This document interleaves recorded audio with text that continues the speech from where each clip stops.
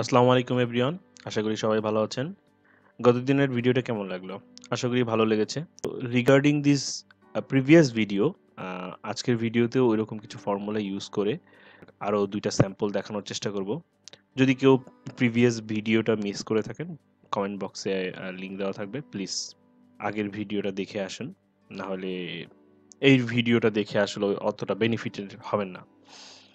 তো আসুন পার্ট 2 শুরু করা যাক। পার্ট 2 তে আমরা একটা লাইন গ্রাফ নিয়ে আলোচনা করব। এটা নেওয়া হইছে ক্যামব্রিজ বই 7 এর টেস্ট 2 থেকে।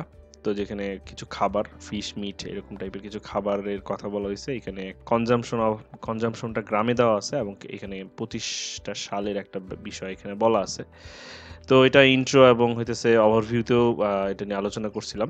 সো আসেন এটার একটা প্ল্যানিং নিয়ে কথা বলি। আমার প্রথম অ্যাপ্রোচে আমি প্ল্যানিং করছি এইভাবে। আমি এখানে কথা বলবো হইতেছে চিকেন নিয়ে অ্যান্ড হইতেছে বিফ নিয়ে। সো চিকেন আর বিফ নিয়ে কথা বলবো। লাইক চিকেনটা হইতেছে নিচ থেকে উপরের দিকে যাচ্ছে এবং বিফটা উপরে থেকে শুরু হয়েছিল, যেমন আপ অ্যান্ড ডাউন করে আবার হইতেছে নিচে আসছে। আর পরবর্তীতে আমি কি করব, ল্যাম্প আর হইতেছে ফিশ নিয়ে আলোচনা করব। সো এটা হলো আমার প্রথম অ্যাপ্রোচ। সো অ্যাপ্রোচ নিয়ে কিন্তু টেনশন করার কিছু নাই, জাস্ট স্টার্ট করতে হবে একটা অ্যাপ্রোচে। সো আসেন শুরু করা যাক। স্যাম্পল প্যারা 3 তে আমি কি দিয়ে শুরু করছি? বিফ দিয়ে শুরু করছি। তাহলে beef started the period with a consumption of approximately. So এখানে অ্যাপ্রক্সিমেটলি ইউজ করছি বিকজ অফ এইখানে 200-র উপরে এবং 250-র নিচে। সো 250টা যদি এইখানে হয় দেন আনুমানিক 220 এইখানে হবে। So that's why approximately use করা হয়েছে। এত grams per person per week. So প্রতি লোক পার উইকে এত গ্রাম বিফ কনজাম করে। অ্যান্ড ফাস্ট ফেল, তার মানে এটা প্রথমেই কি করে, ফেল ডাউন করে আর কি, মানে নিচের দিকে চলে আসে। দেন মুভড আপ। সো এখানে এগুলো পাস্ট টেন্সে বলা আছে বিকজ অফ এটা অনেক আগের একটা সাল, পুরাতন একটা সাল দেওয়া, দ্যাটস ওয়াই পাস্ট টেন্সে বলা আছে। ইন 1983। সো ইন 1983 মনে হইতেছে এইটা সমান সমান এই জায়গাটা, তার মানে আমার এই 1 সাল আগে হইতেছে এইটা। সো ওই আনুমানিক হিসেবে লেখা হয়েছে। After that it consistently decrease, তার মানে তারপরে কি করছে, এটা মোটামুটি কনসিস্টেন্টলি ডিক্রিজ করছে আর কি। কত, 100 গ্রামে ইন 2004। সো 2004 সালে আইসা মোটামুটি 100 গ্রামের কাছাকাছি আইসা কি করছে, এটা ডিক্রিজ করছে। এটা মোটামুটি ক্লিয়ার দেখা যাচ্ছে, তাই এখানে অ্যাপ্রক্সিমেটলি দিই নেই। ইন কন্ট্রাস্ট, মানে বিপরীত দিকে চিকেন রোজ গ্র্যাজুয়ালি, তার মানে চিকেন কিন্তু গ্র্যাজুয়ালি বাড়ছে। হ্যাঁ, সো গ্র্যাজুয়ালি ইউজ করতে পারেন অথবা মার্জিনালি ইউজ করতে পারেন। হ্যাঁ, টু কত, 250-তে till the end of the period, মানে পিরিয়ডের শেষে। whereas it's began below 150 grams, তার মানে কিন্তু আসলে এটা 150 গ্রামের নিচে থেকে শুরু হয়েছিল at the beginning. both were same place at 200, মানে দুইজনই একটা সেম প্লেসে ছিল 200 কত 1988 সালের দিকে, মানে এইটা থেকে একটু এইদিকে, এই জন্য 1988 সাল লিখছি এবং আনুমানিক এই জায়গাটা আর কি। সো পরের প্যারাগ্রাফে আসি। সো পরের প্যারাগ্রাফে বলা আছে যে ল্যাম্প। সো ল্যাম্প নিয়ে কথা বলবো। Lamp decline gradually. So lamp এইখানে ডিক্লাইন করছে গ্র্যাজুয়ালি বা মার্জিনালি ইউজ করতে পারতাম। সো এখানে যেহেতু গ্র্যাজুয়ালি একবার ইউজ করছি, সো এখানে মার্জিনালি ইউজ করলে বেটার হইতো। So lexical রিসোর্সটা বাড়তো। Gradually the consume from 150 gram in 1979 সালে টু অ্যাবাউট এত গ্রাম। সো তার মানে কি হয়েছে যে 150 গ্রাম থেকে শুরু করছিল এত সালে, টু চলে গেছে 50 গ্রামের কাছাকাছি, যে 50 গ্রামের কাছাকাছি ইন 2004 সালে। ইট was almost same pattern as beef, তার মানে এটা কিছুটা বিফের মতো সেম প্যাটার্ন মোটামুটি। সো এটাও একটু উল্লেখ করে দিলাম। ইট ওয়াজ went down 100 gram through the period, তার মানে পুরা পিরিয়ডে 100 গ্রাম নিচে নেমে আসছে। 150 থেকে শুরু হয়ে 50-এ চলে আসছে, তার মানে 100 গ্রাম নিচে চলে আসছে। That the opposite of chicken, তার মানে এইটা কিন্তু চিকেনের অপোজিট। সো অপোজিট বলতে চিকেন কিন্তু দেখা গেছে যে 100 বাড়ছে আর ল্যাম্প আবার কি হচ্ছে 100 কমছে। So while the consumption improved 100 gram, so তার মানে এই পুরা ইয়াতে যেখানে কিনা চিকেন 100 গ্রাম বাড়ছে, European fish consumption remain at around 50 grams for the entire period. তার মানে ইউরোপিয়ানরা ফিশ খাইছে পুরা পিরিয়ডেই মোটামুটি 50 গ্রামের কাছাকাছি। সো এইভাবে এইখানে 63টা ওয়ার্ড, এখানে 54টা ওয়ার্ড, মোটামুটি দেখা গেছে 119টা ওয়ার্ড মতো চলে আসছে, মোর দেন এনাফ। দেন পরের একটা অ্যাপ্রোচে যাই। সো পরের অ্যাপ্রোচে আমি প্ল্যানিং করছি লাইক চিকেন আর বিফ নিয়েই, এবং এখানে কিন্তু প্লাস প্লাস আমার উপরের দিকে, মাইনাস মাইনাস মানে নিচের দিকে, এবং ফিশ স্টাবল আছে, সো ফিশে আমি কিছু লিখি নাই। সো ওইভাবে আমি প্ল্যানিং করছি। সো আরেকটা ওয়েতে আসি, through it was consumption went through ups and down. So এইখানে দেখা যাচ্ছে কনজাম্পশনটা আপস অ্যান্ড ডাউন হচ্ছে বিফে, অ্যান্ড মানে এটা কিন্তু বিফের কথা বলছি, অ্যান্ড ল্যাম্ব ডিক্লাইন সিগনিফিকেন্টলি, তার মানে ল্যাম্ব কিন্তু সিগনিফিকেন্টলি ভাবে ডিক্লাইন করছে, নিচের দিকে গেছে। বিফ হইতেছে আপস অ্যান্ড ডাউন করছে, তার মানে বিফ অ্যান্ড ল্যাম্ব কিন্তু দুইটা একইভাবে ডিক্লাইন করছে two around 100 grams and 50 grams respectively per person per week. তার মানে একটা গেছে হইতেছে বিফ গেছে হইতেছে 100 গ্রামের এখানে, আর ল্যাম্ব গেছে 50 গ্রামের এখানে, রেসপেক্টিভলি মানে হইতেছে যথাক্রমে আর কি পার পারসন পার উইক। যদি এখানে একটু অ্যাট দ্য এন্ড বা লাস্ট ইয়ার লাগালে আরো সুন্দর হইতো। The consumption of fish also fail slightly through out the period 60 to 40। তার মানে এই যে এখানে বলতেছি ফিশও কি হয়েছে, কমের দিকে গেছে, অ্যারাউন্ড 60 থেকে শুরু হয়ে 40-তে আইসা থামছে।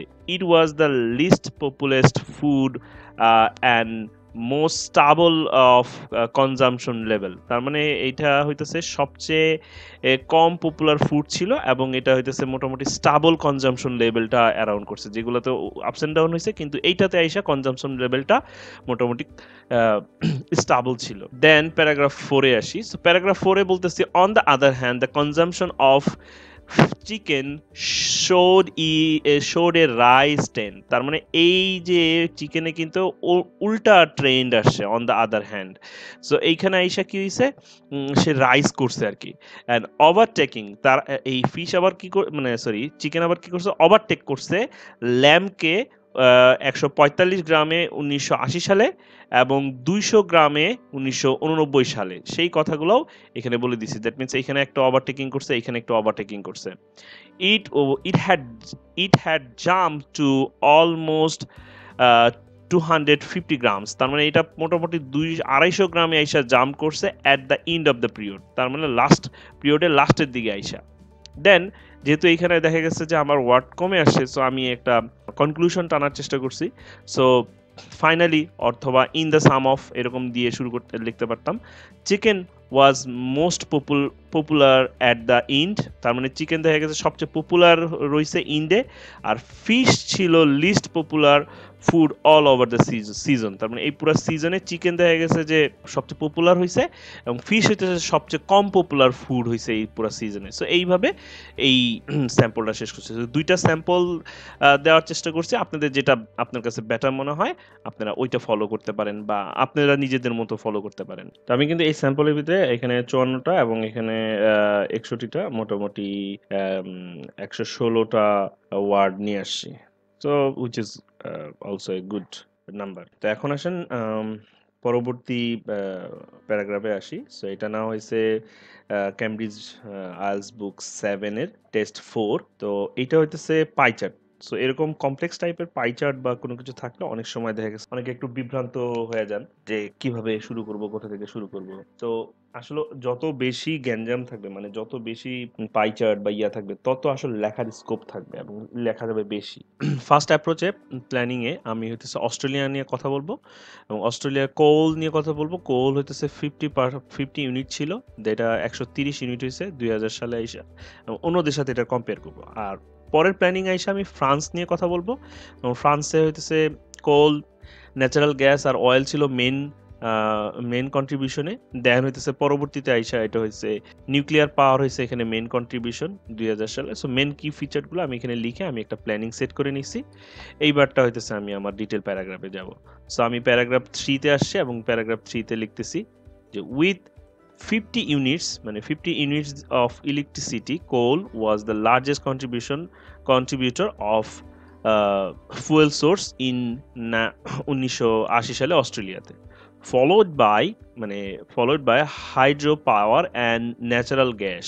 followed by বলতে আমি যে হাইড্রো এবং ন্যাচারাল গ্যাসও মোটামুটি এর ফলো করছে বা এরকম কন্ট্রিবিউশন করছে আর কি। হাউএভার ইন 2000 সালে হাইয়েস্ট ছিল হইতেছে 130 unit came from coil.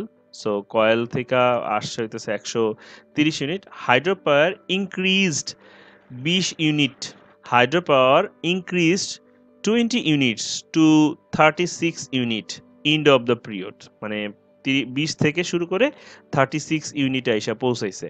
and natural gas and oil decreased, okay, over the season, পুরো সিজনে ডিক্রিজ হয়েছে, যেটা হইতেছে 20 থেকে 2 এ আসছে, আর একটা হয়েছে 10 থেকে 2 এ আসছে ইউনিটস রেসপেক্টিভলি, সো যথাক্রমে।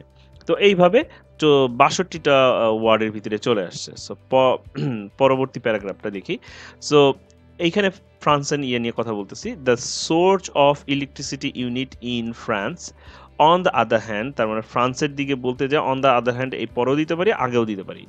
অনলি নিউক্লিয়ার পাওয়ার কন্ট্রিবিউট রোজ সিগনিফিকেন্টলি, তার মানে শুধু নিউক্লিয়ার পাওয়ারে আইসা সিগনিফিকেন্টলি বৃদ্ধি পাইছে ফ্রম 15 ইউনিট ইন 1980, তার মানে 1980 সালে যেটা ছিল 15, কিন্তু পরবর্তীতে আইসা 2000 সালে এটা হয়েছে 126 unit. While all other war throw a moderator ফল, তার মানে অন্যগুলা কি হয়েছে ফল ডাউন করছে, পড়ে গেছে আর কি।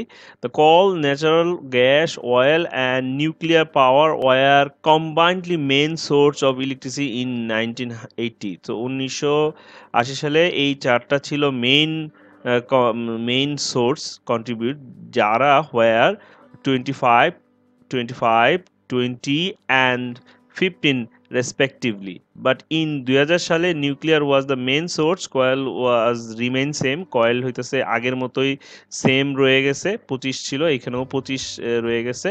oil slightly grow up করছে by 20 থেকে হইতেছে 25 এ। other consist lowest with 2 units, অন্যরা 2 ইউনিটেই রয়ে গেছে। সো এইভাবে আমি লিখছি মোটামুটি 81টা ওয়ার্ডের ভিতরে চলে আসছে। সো দুইটা যদি সাম আপ করি মোটামুটি 143 ওয়ার্ড, মানে মোর দেন এনাফ। সো যত বেশি এরকম দেখা গেছে বেশি গ্রাফ থাকবে তত বেশি পয়েন্ট আউট করা যাবে, তত বেশি লেখা যাবে। পরের অ্যাপ্রোচে আসি, মানে সেকেন্ড অ্যাপ্রোচে আসি। তো সেকেন্ড অ্যাপ্রোচেও আমার প্ল্যানিং মোটামুটি সেমই আছে। সো ওই সেমটাকে আমি একটু ডিফারেন্ট ওয়েতে লেখার চেষ্টা করছি। তো এখানে সালটাকে আর কান্ট্রিটাকে আমি প্রথমে নিয়ে আসছি। In 1980 Australia electricity produced by coal comprised of 50 and it showed, দেখাইছে যে it dramatically increased to 130 in 2000 সালে, which was the largest contributor of fuel source, মানে fuel sourceের ভিতরে এটাই ছিল সবচেয়ে largest. likewise as hydropower rose 20 unit to 36 unit ইন্ড of the period. So এটা মানে ওই কয়েলের মতো ও কি করছে, মানে হাইড্রো পাওয়ারে কি করছে, রোজ করছে, রাইজ করছে, বাড়ছে। however contribution of natural gas and oil decrease over the season, so অন্য দুইটা কি করছে পুরো সিজনে ডিক্রিজ করছে, যেটা হইতেছে 20 ছিল 1980 সালে, সেটা 2 এ গেছে 2000 সালে, এবং যেটা 10 ছিল 1980 সালে সেটা 2 এ গেছে ইন 2000 সালে রেসপেক্টিভলি, মানে যথাক্রমে। দেন আমি যদি 4 নম্বর প্যারাগ্রাফে আসি। সো উইথ রিগার্ডস টু ফ্রান্সে electricity produced by coal generated unit. So এখানে আমি একটু ডিফারেন্ট ওয়েতে ইউজ করছি যে electricity production by Koel generated unit ওয়াজ, যেটা ছিল হইতেছে 25 এত সালে, which was matched by natural gas, যেটা আসলে ন্যাচারাল গ্যাসও এটা হলো সেম ছিল আর কি, ম্যাচ বাই লিখছি। In it's remain same in 2000, মানে এটা আবার এই কয়েলটা আবার 2000 সালে সেমই আছে আর কি।